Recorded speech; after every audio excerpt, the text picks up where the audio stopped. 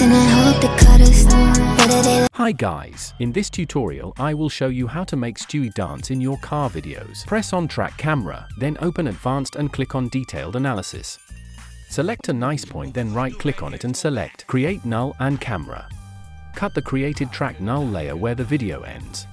Let's bring our little guy. You can download him. Just check the description of this video. Add a key light effect on the layer and select eyedropper tool, then press on green screen to remove it. Now let's track him with a car. Press and hold on link button and move it to track null layer. Also enable a 3D on Stewie layer. Adjust the position and size if needed. Cool, I'm happy with it. Let's add a shadow now. Duplicate the Stewie layer. Select the bottom one and rename to shadow. Add a fill effect on it. Change color to black. Position the shadow. Bring down an opacity. Make it around 50. Now add Gaussian blur to it and set blurriness as much as you want.